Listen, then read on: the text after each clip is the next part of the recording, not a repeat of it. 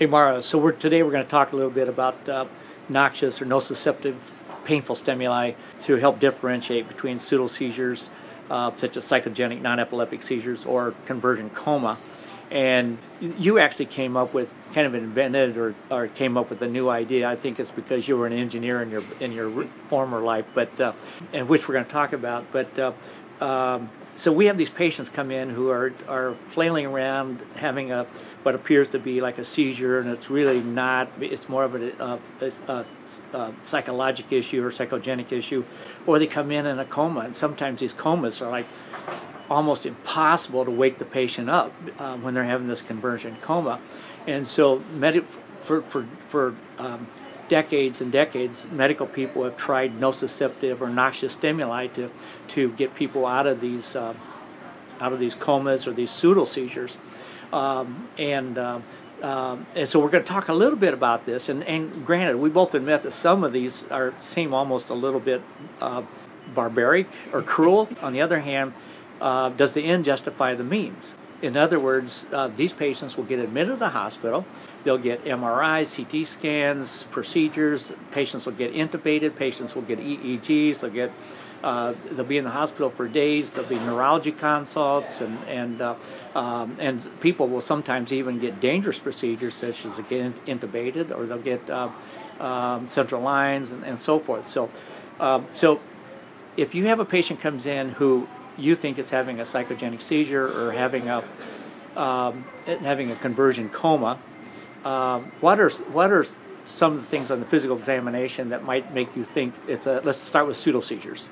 Okay. Well, on pseudo seizures, if patients are fluttering their eyelashes, or holding their eyes closed when you're trying to open them to resistance, or if you do open them and they snap them shut, those are some of the signs.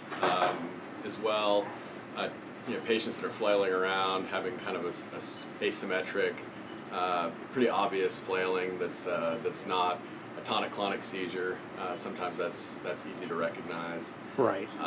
So those are some of the signs that just by looking at the patient or doing a simple exam that you could find.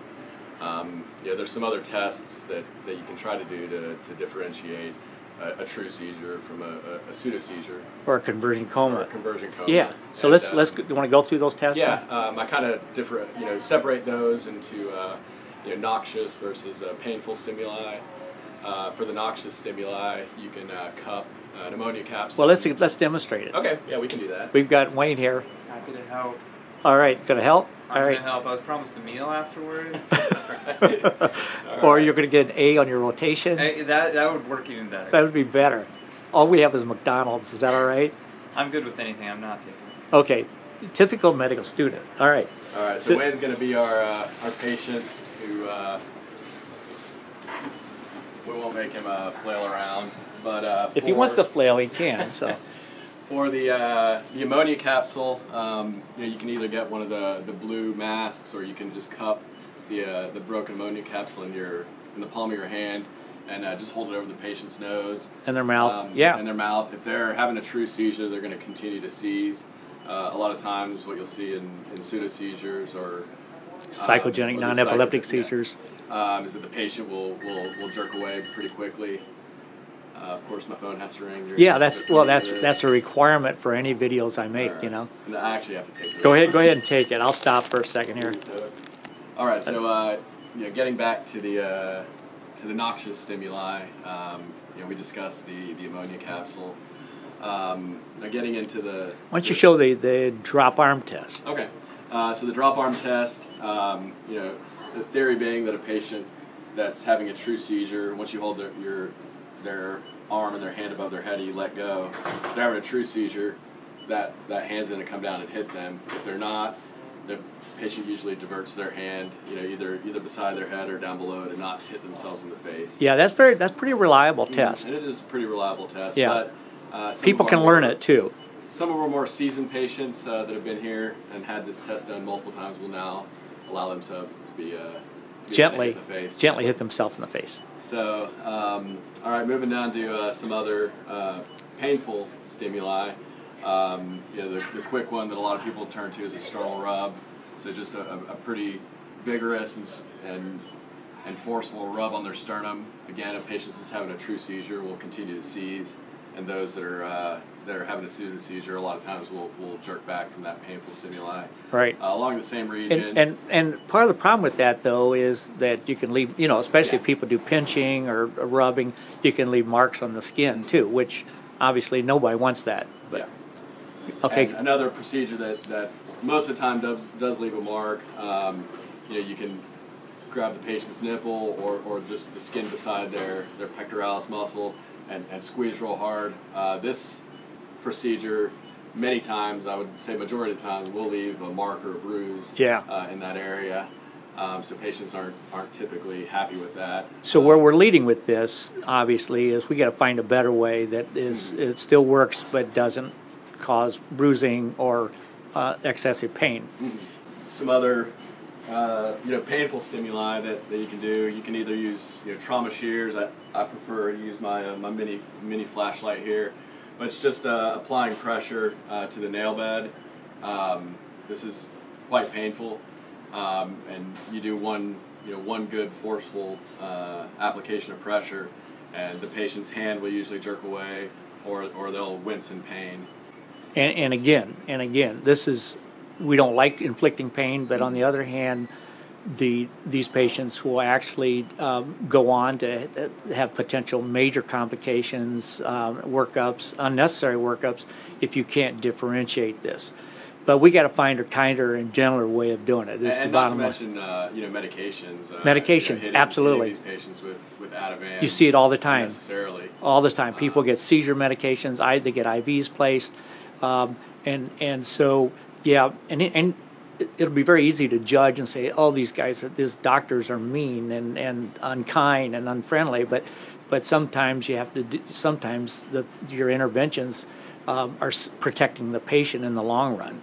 So you actually came up with the Soto Saline Sign for pseudo seizures. But I want you to say that 10 times real fast, okay? Good luck. Okay, Wayne, is it okay if you use you as a model here? Oh yeah, that works better. Okay. Yeah, I'm fine with it. Okay. So this is kind of a combination of something that's uncomfortable to the patient, doesn't leave a mark, is quick to do and easy to do. And effective, and too. I've found that it's been very effective. I think every ED in the country has these pre-filled syringes, or you can just fill up a 10 cc syringe with tap water. Right. You could probably put on gloves, right? Yeah, I would have gloves on for sure. All right. Okay. Just approach the patient on either side, and I usually will hold one of their eyes open, and then just inject a few cc's of water, moderate to high pressure. And I've yet to have a patient that's having a true seizure flinch, and I've yet to have a patient that's having a pseudo seizure not flinch, because it's something that's fairly unexpected and not enjoyable for the patient to get saline shot into their eye pretty quickly. Right. So a generalized seizure, basically the patient's unconscious. I mean, they're unaware of what's going on. But if it's a psychogenic non-epileptic seizure, they're completely aware of what's going on, and they will respond to this. So at that point, then basically, what I generally do is start talking to the patient basically, and try and reassure them that, hey, this is don't be anxious. This is something that's not life-threatening. It's more of an emotional reaction to something, a stressor in your life. Yeah, so I think this is good, because I mean the bottom line is, none of us really like to do the painful stimuli. I mean, we're not, that's not how we're wired. We're here to make people feel better. And so those interventions are only done just basically because you're protecting the patient from something worse.